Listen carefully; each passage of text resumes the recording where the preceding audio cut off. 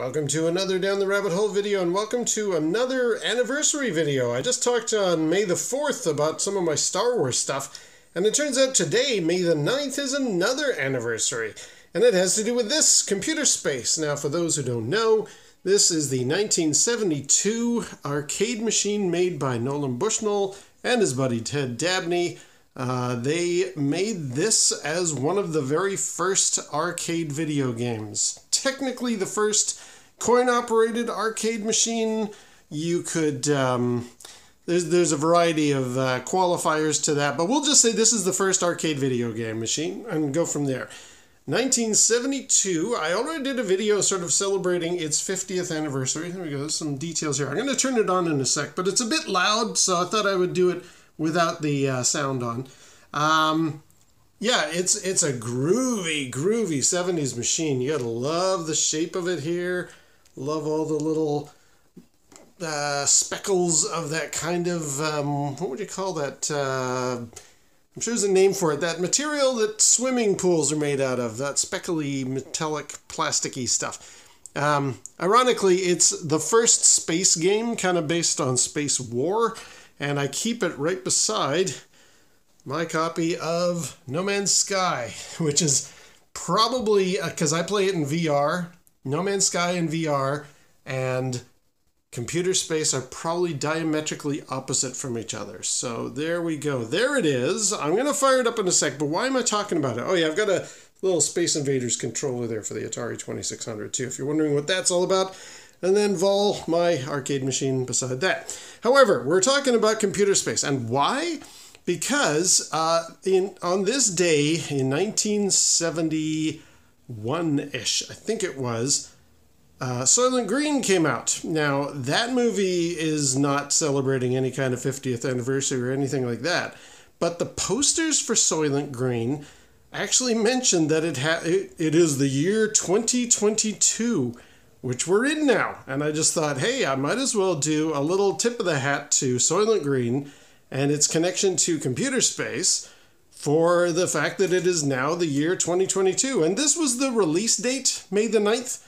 So I figure that's about the closest I can get to making a connection between a specific day on the calendar and computer space and Soylent Green. Somebody had mentioned, oh my God, it's the year 2022 and we're in the year of Soylent Green now. So I thought, all right, I'm going to play computer space. Why? Well, for those of you who haven't seen the film, there's actually a white computer space that is played in that movie. I think the makers were thinking we need to make something look kind of space age and futuristic here. This is a living room of the future. Obviously, people will have their own arcade machines, or they didn't know what those were back then, but we want to get something groovy, something that'll stand out in the room on the set. And they had a girl playing the computer space there. It was white in color. Now, that makes it really, really rare. Somebody actually had a white one up for sale on eBay many years ago, claiming it was the one from the movie. The guy who runs the Killer List of Video Games arcade forum, he either, I can't remember now, I should have looked this up, but he either bought it or he knew the person buying it. It's not the one from the movie. Long story short, there's a lot of details in there, but the white one that was floating around eBay back then is not the one from the movie. However, it's a white one, which is pretty rare. I don't have a white one. I just got a red one. And we're just going to fire it up here, play it a bit. I've played it before for its 50th anniversary, and as I say, it's a bit loud, a bit crunchy and chunky for the whirring of the fans and all that kind of good stuff. But you know what? Let's just fire up computer space because it is now the year of Soylent Green. It is now 2022, so let's play some computer space. Okay, that's the game fired up. I told you it was pretty noisy, so I'm going to just go down here, pop in a quarter, and have a go.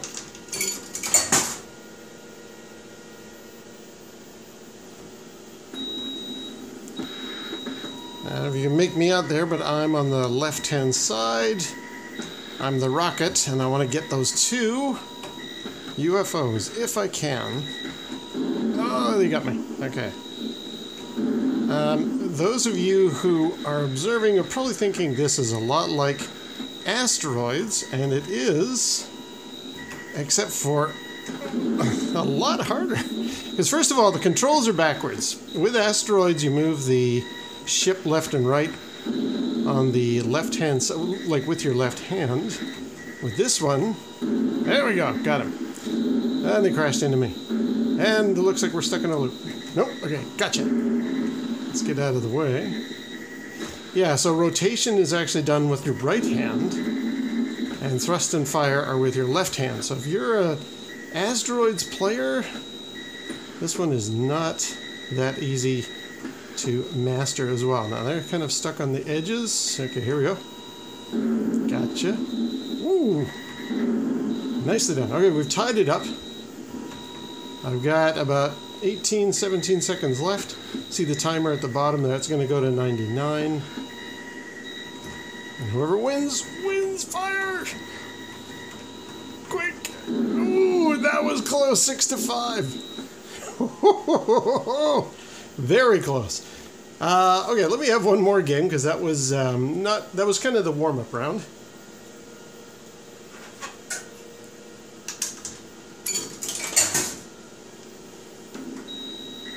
Okay, now that I've got my computer space sea legs back, let's hope. There we go. Let's see if we can get some fine form here. In the movie, I believe it is the genuine sound effects. I think you can hear, is it, what's her name? Jacqueline Lee? Somebody? No, Lee. It's Lee somebody. I'll put her picture here. But you can hear her playing, and it is this high-pitched whistling, creaking kind of a sound effect to the game. So hats off to the filmmakers for at least being genuine with their sound effects. Oh, dang it. 7-4. This is not a good thing. You know, for the first, or one of the first, gaming AI sets, these guys are notoriously tough. I mean, if you're lucky enough to get them kind of just sitting there doing nothing, you might manage. But they are pretty tough. Now, you're probably noticing my score just went weird. It's a letter C now. That's because the